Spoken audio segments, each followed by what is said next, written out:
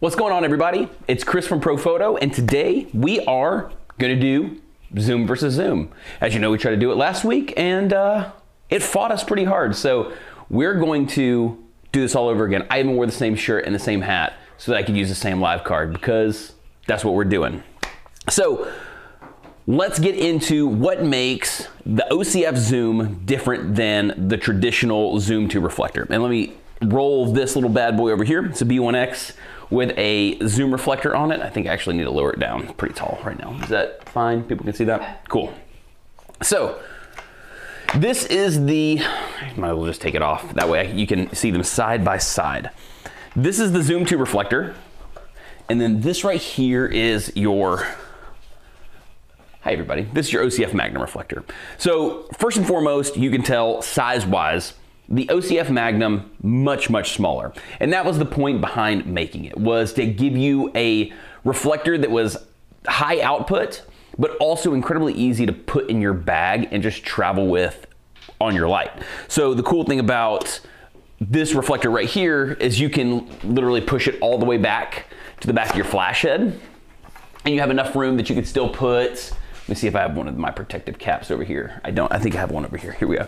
So what's cool is you can slide the reflector all the way back, and then you still have room to put the cap on the front of your flash. So that's really nice, because now you can actually just throw this into your bag and hit the road. You don't have to worry about, you know, any type of extra things to carry your reflector in. It's all right there in that one little section.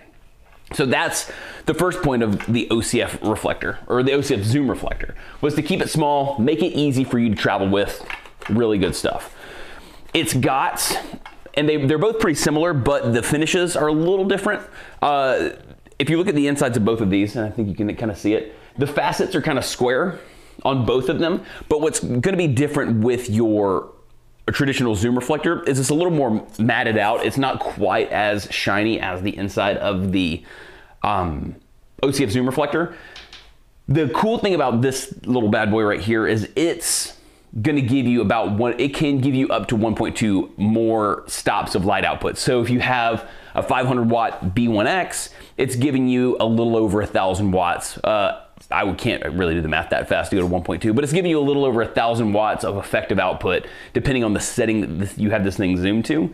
The OCF, or the regular zoom reflector, also gives you a little bump in power, but it's, you know, it's made for a traditional domed style flash head. That's not to say that you can't use this with a flat front light. And just like we did with the Magnum reflector, I'm gonna show you the differences of using the zoom to reflector with a dome and without a dome. So you can actually see the difference between the coverages. So kind of cool stuff. So, but once again, you're getting a lot more light output. So there's some advantages and disadvantages to both of them, and we're going to cover both of those. Right now, we're kind of just going through the advantages of the OCF zoom reflector. Just once again, size, light output, cost. It's a little more affordable than the zoom reflector. It's a really good option for someone who needs to make up a little bit of power outside or inside. It keeps this light source relatively small, so the harshness of the light. I hate saying hard light and harsh, because people associate the word harsh with bad light, and that's just not true. Bad light just a lot of times comes down to positioning or exposure. But the nice thing about this is the size of the modifier is still relatively close to the 100mm front of our flash heads. So you can kind of keep that same light quality while gaining some output. You also have the zoomability of this. So you can take the, like, let's just, for example, the front of a B1X. So the reflector that's inside of a B1X is going to give you a 77-degree light beam spread out of the front. It's a really nice light just right out of the box. Take a B1X, put it on a light stand, it's beautiful. The cool thing about putting this with the zoom reflector is with this, you're now going to have the ability to control that between 50 degrees and 80 degrees. So it actually will throw the light a little bit wider than your B1X will do normally. But you can also tighten it up. So you have one reflector that's giving you a lot of different variations on your light. So we're going to zoom them both here in just a minute so you can kind of see that. But that's kind of your throw. Whereas if you're using this with a dome and a pro head, you can actually get quite a bit. This is the zoom reflector. You can actually get quite a bit of variation. So if you look at the little tag on the top, it's going to show you that at a position of 6 on a pro head, you're going to get a 35-degree light beam. So you're going to be able to tighten that light beam up quite a bit.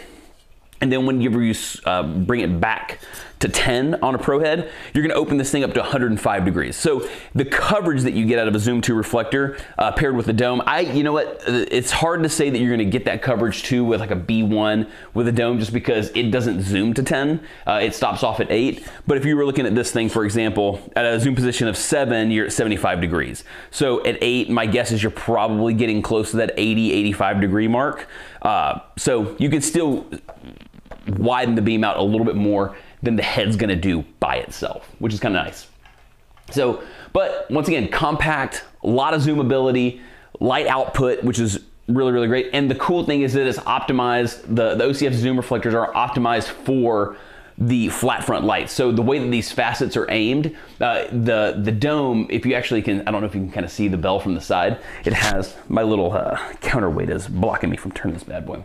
So I don't know if you can see the bell from the side, but it has like these little ridges. And it's just because in the modeling of getting the light to zoom properly and give you a good output, it's just what we had to do. We had to ridge it out to capture all the light that it can.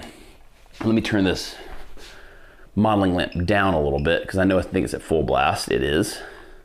So it's at 5. It's probably going to flicker a little bit, but you can see what's cool about this is you have a flat front light, and it's hitting all those facets. It's capturing all of that light, and this is kind of that setting. So you can see right here, right around like a 3-ish or 4 area. This is where you're going to kind of gather as much light as you can gather and throw it forward, because you're utilizing the majority of the reflector itself, which is kind of nice. Oh, I chucked my lavalier microphone. Super fun stuff. Make sure we're plugged in there. Cool. We're still good, Kate, on the sound? Good. Okay, just making sure. I'm a dummy. So, very, very cool stuff. So I'm going to dim the lights down a little bit so we can actually see it zoom. And then we're going to do the same thing with the, actually, you know what? Let's do this first so you can actually see how this is going. I'm going to zoom it at you, and then we'll dim the lights off, and then we'll zoom it towards the background just so you can see. Yeah, just stay where we're at. Okay. I think it's fine. So you can kind of, I just want to make sure I'm straight up. So you can see how it's utilizing the reflector in different places as we're zooming it. And this is what's going to start giving you that variation. So there you go. So the cool thing is, when you're right here, so like I said normally, oh, I'm about to lose a glass plate. Like I said, normally your B1X is going to give you that 77-degree beam spread. So you're still catching enough light right here on this outside facet that it's throwing it a little bit wider. So the light's coming from here, hitting this and going that way. This is coming from this side and going that way. So it's all crisscrossing and going all over the place. And that's going to give you that little bit wider beam angle than you would get with the flash head by itself. So very cool stuff, just so you can kind of see how it uses those facets. I'm gonna slide it back forward now. Very sticky color. There we go. So you can start seeing it utilize that a little bit more. And then that's kind of, you can actually see how much more power it gets once it starts utilizing a lot more of those facets. Kind of cool. I think that's neat. So sweet. Let me see if you guys have any questions while we're chitty chat. What's up, New Zealand in the house? Hey, hey, hey. Tell me if I'm missing anything too, Caitlin, because I think my restream's acting weird. So cool, let's kill this. Let's knock this down. Sweet. Killed the main. I wonder if I should kill the overhead. So the tough thing is it's a bright, I mean, I'm not gonna complain about a nice sunny day outside, but it's bright out there. So we're gonna be fighting now with the modeling lamp, but we're gonna pump this bad boy up and see what we can do. There we go, that looks good. So let's slide this back. So just so you can kind of see coverage wise, let me move this laptop out of the way. There we go. Hey-oh, hey-oh, hey-oh. And then we're going to talk about some other cool things that the OCF reflector, not the OCF, the normal zoom reflector does that the OCF zoom just can't do. So here we go. This is zoomed all the way out. So you can see it's kind of pointed. You can see that hot spot right there. I'm just having a hard time focusing, isn't it? I put you on the wide shot. Oh, we're on the wide shot. Gotcha. So you can see that it kind of has a hot spot like right there towards the middle. So as we start to zoom this bad boy back, you're going to see that hot spot's going to start to diminish quite a bit, and it flattens out a lot. It really diffuses itself out. You can, let's see, let's do this really fast. let's go here to this shot and there we go, perfect. Okay. Cool, yeah, we can go back to the tight shot so they can kind of see it. So you can see it diffuses out quite a bit, and then as we start to zoom it back out, you can see the hot spot starting to come back to life. Right there, boom. So you could really point the light and get it right where you want it if you want to with the zoom. And then if you want to smooth it out and diffuse it out, you can just pull it back and you can see you have a lot of control with the zoom reflector. And that was the point of making the zoom reflectors, to give you that kind of control. Can you list where OCF setting numbers correlate with output? You know what, honestly, I wish I had that information. It might be in the manual. I've never looked it up. It's not on our website. Or no, it's the numbers where it correlates is not on the website, but the actual zoom range is there. But honestly, off the top of my head, I don't know what it is. The tough thing about I'll show you the difference. One of the things that makes the OCF really, really cool over the traditional zoom reflector is the size and also the amount of positions that you can zoom it. So normally with a standard zoom reflector, go right here, you have this large collar right here. So you can see how much that collar takes up in the room in the zoom scale. So even at 4, like, you're kind of starting to get deep into this collar area. So you're not utilizing quite as much of the reflector as you could. Whereas with the shorter collar and you can see the difference between the two. With the shorter collar of your OCF reflectors, you're gonna have more area to focus the light around in these areas where there's not necessarily a zoom scale. And that's why on things like the B10, we started throwing, and this is because of the OCF reflectors and stuff, on the B10s, let me see if you can see this, we started putting like 1, 2, 3, 4, 5, 6, 7 through the zoom scale, because you now have access with the shorter reflectors and the shorter collars to utilize this front space. So the downside to that, to the shorter collar, is there's not as big of a sticker space. I mean, I'm sure there might be some way that we could utilize it, but my guess is that's probably the reasoning. You can see how small the OCF zoom sticker is here, so it's probably harder to get the information that you would get on a much larger label here. So unfortunately, I don't know. I've never looked inside the manual to see if that information's there. I'm a dingbat, I probably should have. So cool, but 50 to 80 is what you should expect out of this reflector, which is kind of nice. So cool. Downsides, modifiers wise. So the OCF zoom is just this. There's no way to add grids or anything else. You could throw gels over it, but you're gonna have to do it with something like a piece of gaff tape or a clothespin, C57, if you will. And just kind of let it drape or diffuse it that way. There's no way to really grid it. It doesn't have, we don't make grids for it. If somebody does that you can slide in there, cool, but we don't have anything for that, which is kind of a bummer. Maybe we can develop something kind of like the grid and filter holder for the OCF that can kind of clip over the front and give you some more grid options, which would be cool. And we'll talk about that here in just a second. Now, talking about having the ability to use modifiers, that's where this thing really starts to shine too. So not only are you going to get a large zoom range with this, and once again with the dome is where this sticker is going to be rated for, and we're going to show that with the B1X with and without the dome, so you can see the difference in the way they're utilized, and then we'll put it on the back screen as well. So the cool thing about this is not only do you have this much wider zoom scale range, but you also have this lip right here that's going to give you the ability to use, I think I put my grids back up. I did, trying to keep things tidy. So you have the ability to use things like these grids that are made for this reflector. This is a cool little pack, has the grids right here. Any of this information, if you want to see any of these products that we're talking about in this thing, I put a link in the description. So you can go and check out what we've got going on there. Push this out a little bit. So the cool thing is you have this lip right here, and then you can just slide these grids right into place. Like that, and now you can grid out your zoom reflectors, which is really dope. So you have that ability. You got a little tab right here that tells you what your beam angle is. It also doubles as a good way of removing the grid from the flash head. So you have that, which is great. And then you also have the ability to use this little thing. So a lot of people ask about, do we make, like we have the OCF gel kit that allows you to, kind of quickly click gels and grids and stuff onto our LED front flashes. So B1s, B10s, stuff like that. And people ask all the time, do we have something like that for the D2s or like the Pro heads? And that would be where this comes in. So you have these 3 little teeth, click it right over the front, bop, and now you have the ability, you can put grids in behind, you can put grids in here. The reason that and we've talked about this in the past, and we'll probably do a more in-depth dive into this.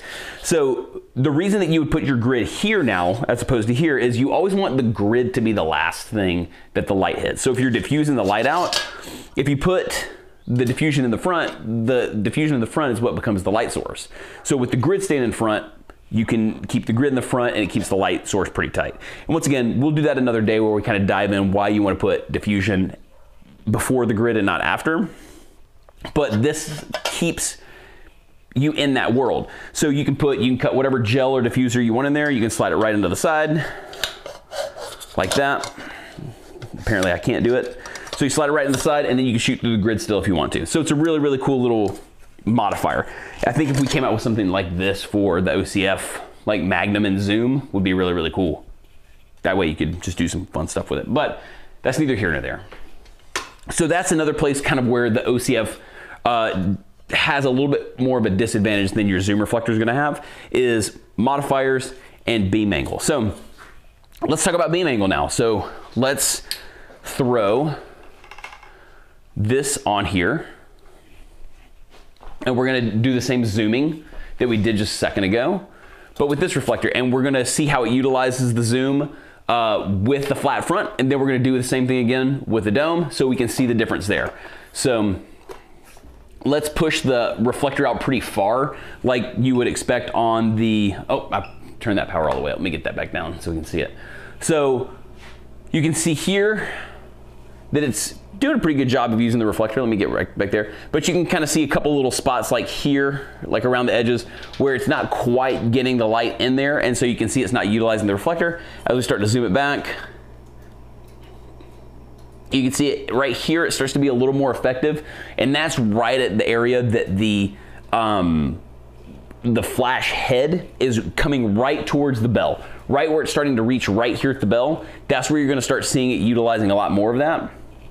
So, but you can still see it's not perfect. It's shooting light past this, so you're not going to get that full zoom range. But then as you start to go through the system, just like you would expect, as the light head passes some more of the reflector, it widens out quite a bit. Still does a pretty good job of utilizing the reflector. And that's to say, like if you have a B10, something that you can't put a dome on, it still does a great job using the zoom reflector. It's just a little more efficient whenever you use a dome head. And we're going to demonstrate that here in just a second. But once again, with the flat front, you still are using quite a bit of the reflector. It's still a very effective reflector. So very cool stuff. So let's go domed. Let's dome it up. Cool. So same thing, we're gonna stay with the B1, or actually B1X, and we're just gonna do it with the dome now. So this is the dome attachment. This works for B1s, B1Xs, D1s and D2s, and even the D2 industrial. So, which we will cover probably next week. So, sorry, I've also been fighting a cold, so pardon me if I have to kind of cheat away and sip some water. So cool.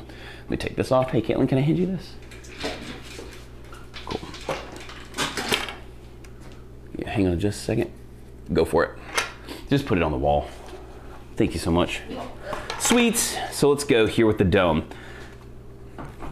And I'll take that one down here in just a second too, so you can kind of see how it, once again, it lines up on the wall. But I want you to see how the dome changes the utilization of this reflector.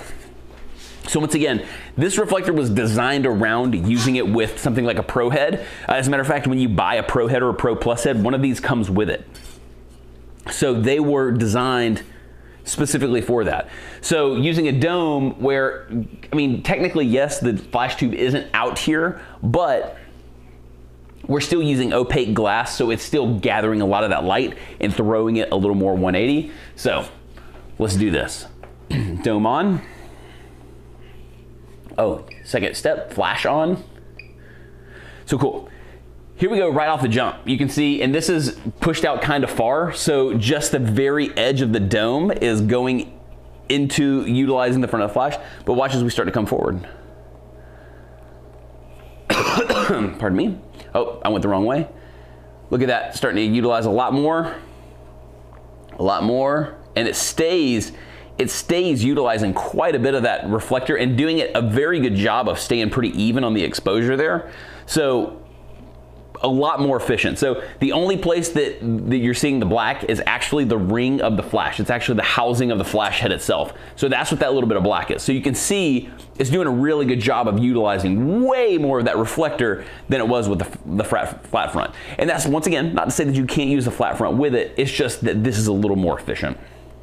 You see the zoom out, still doing a great job of utilizing it. The black ring that you're seeing is now the actual housing of the flash coming into the zoom. So it's going to utilize a lot less, but still does a great job. You see a lot of light still hitting right here on the edges, but also still kind of kicking back right here. So some of this light right here from the edges hitting the reflector, still doing a good job of utilizing it. So, but you can see that right there is pretty wild. How much, when we had the flat front, like right around here, we were starting to get some like dark banding where the light wasn't quite catching all those facets. So very cool stuff. Let's turn it this way and we'll do a comparison with both, and you can kind of see how it zooms now. Let me kill this overhead light.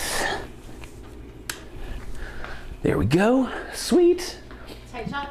Yeah, you can go to the tight shot. And don't worry, I'm gonna come over there and see if you have any questions too in just a second. I just, we're kind of rolling through these lights, and there's a lot of switching out and I don't want to lose my train of thought. So here we go. You can see it doesn't quite have the hot spot that the OCF has. This is mostly due to the fact that it's utilizing a lot more of that reflector right out of the jump. Let's see if I can aim that down a little bit more. There we go. But you can see there's really not much of a hot spot whatsoever. And then as you start to zoom it back, you can see it diffuses out quite a bit. You know, maybe do go to the wide shot just so you can kind of see it not changing too much. So, sorry, we have a lot of light leak coming in from right here. Here, let's just do this really quick. Stand by for V-flap. You got it. Yeah. Bring this V-flat in here, see if I can cut out some of that.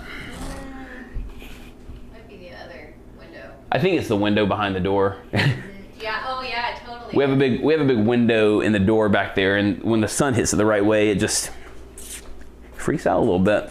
But I still think it knocks some of that down. You can kind of see it. Let's get a little bit closer. Maybe that'll help.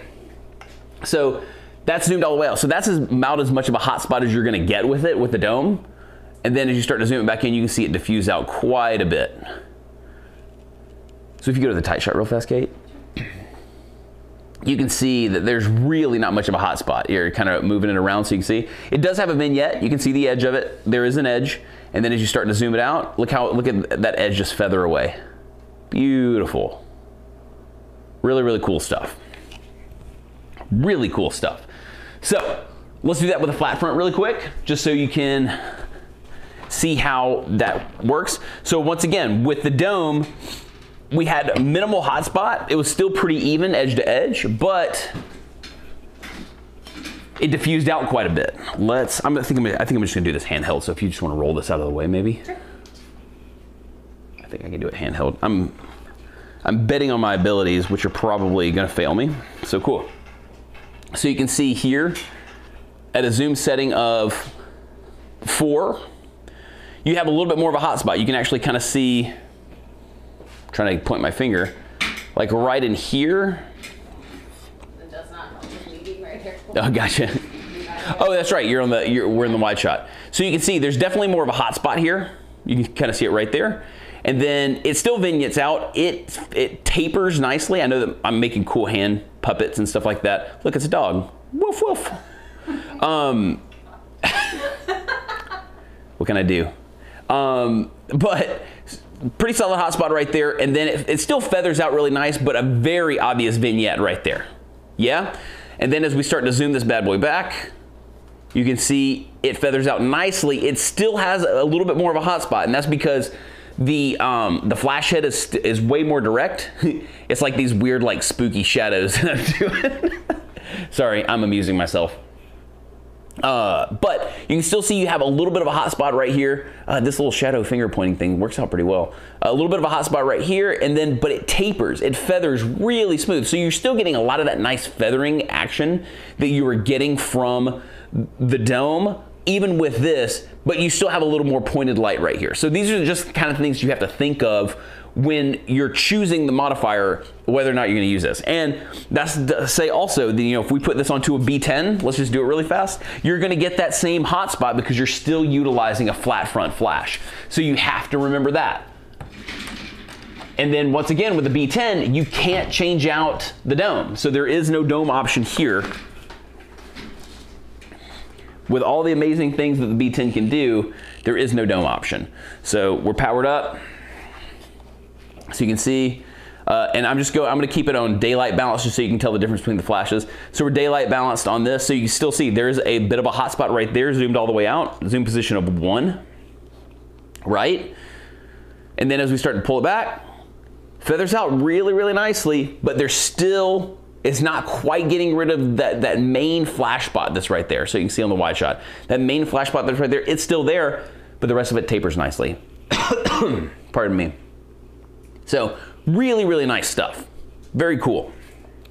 So that's it with the flat front.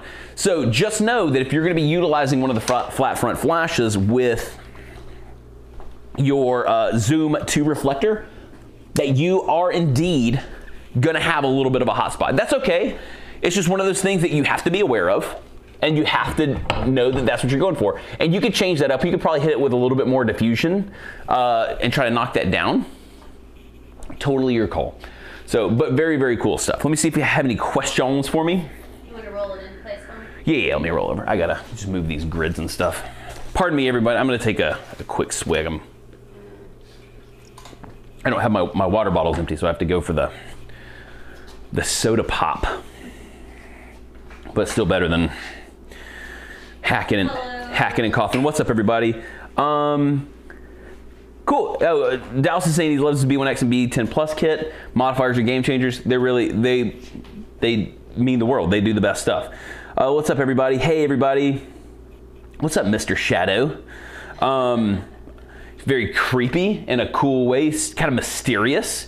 New Zealand in the house, what's up? Hey, everybody. Can you list where okay, that's where Laura was asking about the zoom settings earlier on the OCF. Do you know how to pull up? Profoto.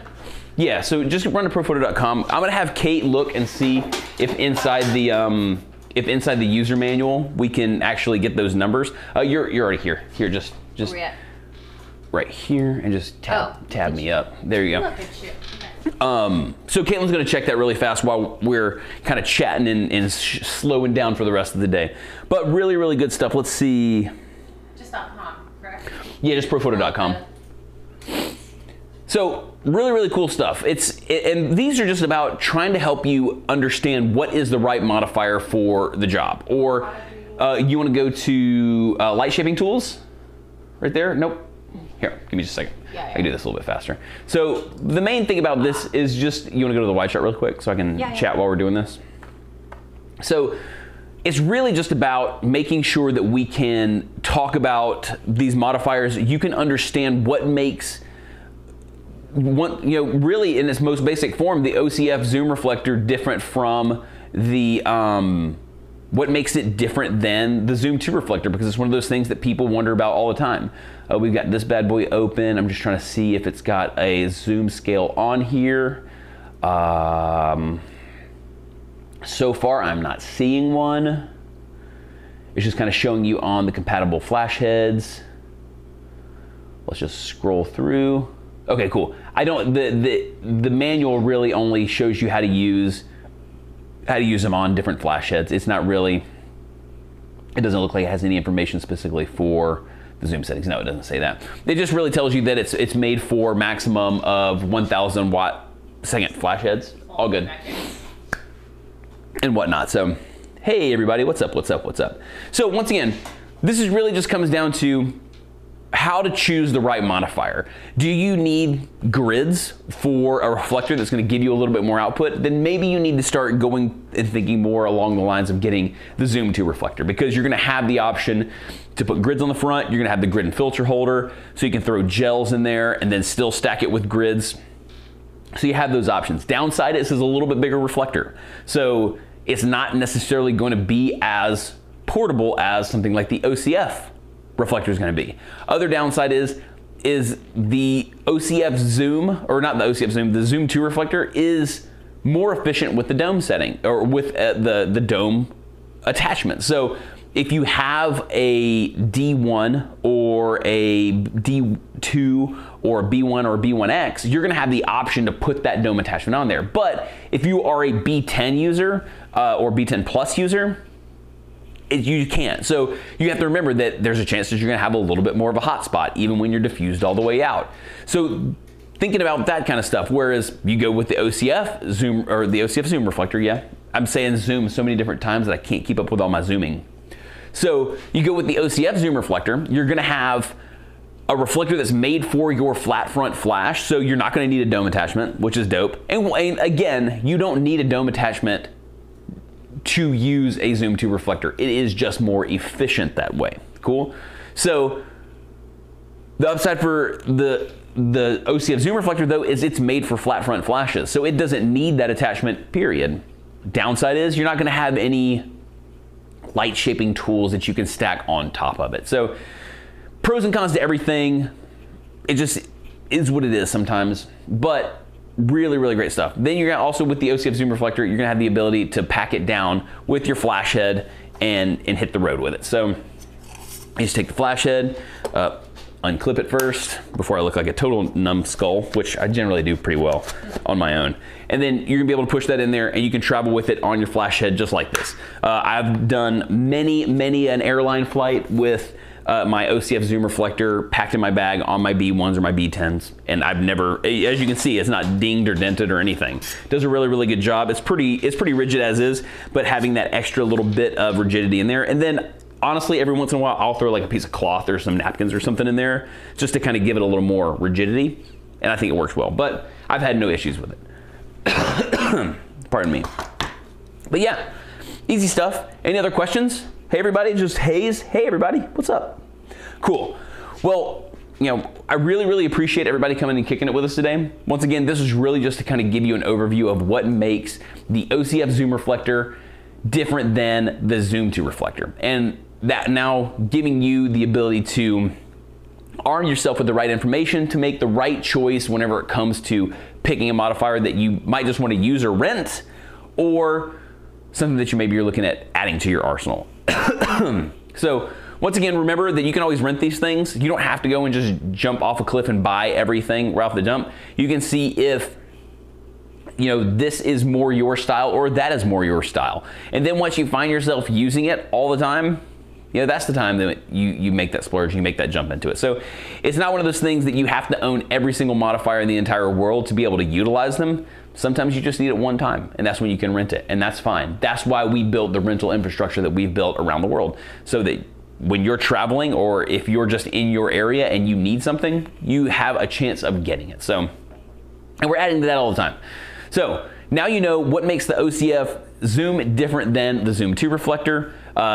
You're armed with a little bit more information. This video is gonna live here on YouTube and on Facebook, so you can always come back and reference it if you want to and see if maybe there's something that you missed, or if you were looking for a little bit of a piece of information that maybe you forgot. It's here, and you can come back. And then you can also just hit me up and DM me. I'll be more than happy to answer. DM the rest of us at Profoto. We're always more than happy to answer any of this stuff. So in the meantime, pardon me, I'm dying. Oh, man. In the meantime, I hope you have an awesome rest of your week, a killer weekend. We'll be back next week with more fun stuff, doing some shooting, and it'll be a good time. So have a good one. Peace out, everybody. Later.